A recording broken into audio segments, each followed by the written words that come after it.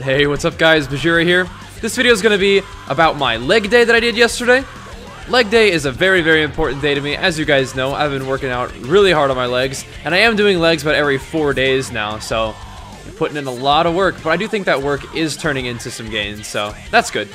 Today, I'm going to start off with some squats. Now, right now I'm doing 225, and that's about as heavy as I went today. Just wasn't feeling the raw power in my squat that I sometimes do. But that's alright, because I still focused really, really hard on the form, really getting deep into the squat and squeezing my muscles actively, not just, performing the motion, actually trying to engage the different muscles involved in the squat throughout the motion. And even when I don't lift really, really heavy, I do feel that I get a lot of activation in the muscles that I need to activate by doing squats this way. When I want to go heavy, I probably will generally just use a machine that supports me somehow. So, for example, today, as we'll get to later in the video, I didn't go super heavy on my squats, but I did go pretty heavy on the leg press. And the reason I do that is because there's not when I go heavy, I don't want there to be a lot of finesse involved. I just want to be able to push like crazy, and that's exactly what I did. But on my squats, I do understand there is some, definite finesse involved. There is definitely some form you want to maintain, and I feel like maintaining that form and actively, having that mind-muscle connection, stretch and squeeze, is going to help me out more on the squat than just going really heavy and using, like, worse form. And that's what I've been doing for a long time now. And sometimes I do go heavier on squats, but like I said, I was just going by feel. And 225 today for, 6 sets of 6 to 8 felt about right to me, so that's what I did.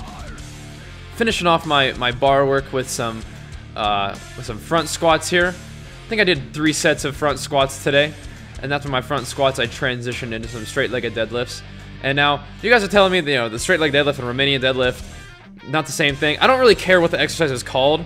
I'm just doing a deadlift without, the focus being on, bending my legs as much, alright? So I'm engaging my hamstrings with these. And I feel like these are helping me out a lot, especially helping the back of my legs grow, helping the back of my legs get that sort of separation. I think it's helping out a lot.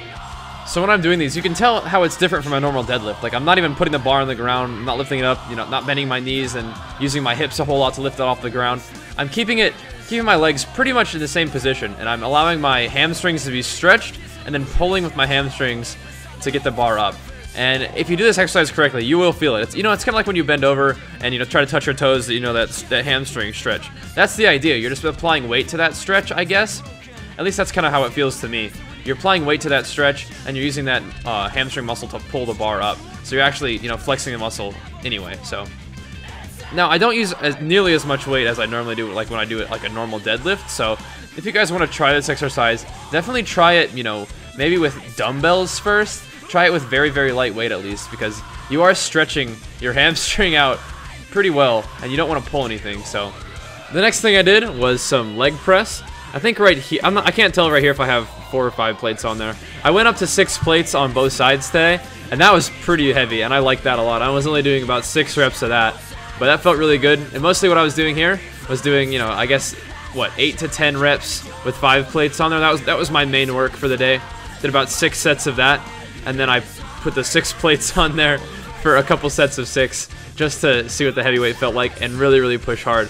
Because, like I said, I don't feel like I just have the raw pushing strength in my squat yet, but in order to get that raw pushing strength, it's the same idea I had with my bench press. You guys make fun of me sometimes for using the Smith machine, but then then of course, using that Smith machine and just getting used to just raw power push allowed me to do 315 on the flat bench. So same idea here. I feel like if I really try to just overload my legs with weight, still using good form, still, making sure to, push with the muscles that I want to actually involve in the exercise, just like normal. I feel like using the leg press machine is going to help me improve my squat. But regardless, that was my mindset for today.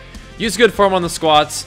Don't necessarily have to go super heavy weight, but then really pack on the weight on the leg press machine and go ham. And so that's what I did. I still think my legs are like weaker than perhaps they should be for a person my size.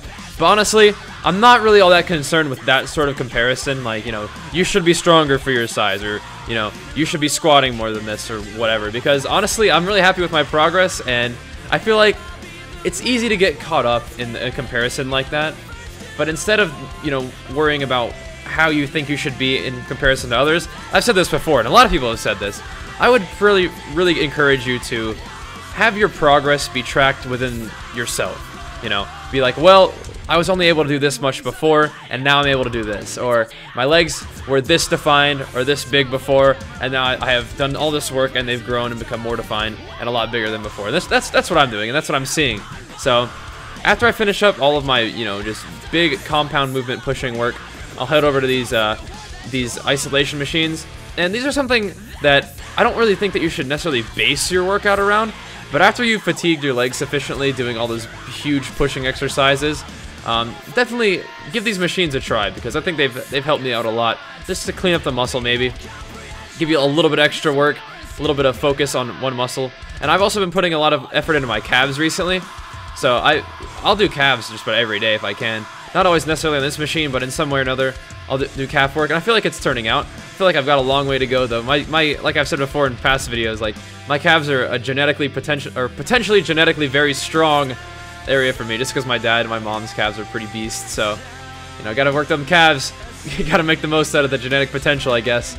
So then I'll also come over here to my quadricep extension, and that'll pretty much round out my leg workout for today. I don't do a lot of adductor or abductor on the hip machine like Jenny does, but I feel like I get plenty of you know, hip work from the squats, being, you know, seeing how deep I go in my squats, and from deadlifting, you know, because a lot of that is hip drive, deadlifting and squats. So, and I focus on that, so I feel like I get plenty about that. And I like to walk the next day, so I don't do a lot of hip abductor or abductor. And that's pretty much my standard leg workout, guys. This is a really solid workout. I'm definitely still feeling it today, but I'm glad, because, you know, that's a good sign. You get a little bit of soreness, you know, you broke down your muscles sufficiently for them to grow back bigger, stronger next time. So anyway, guys, thanks so much for watching. Really appreciate your support, and keep up the good work. Peace!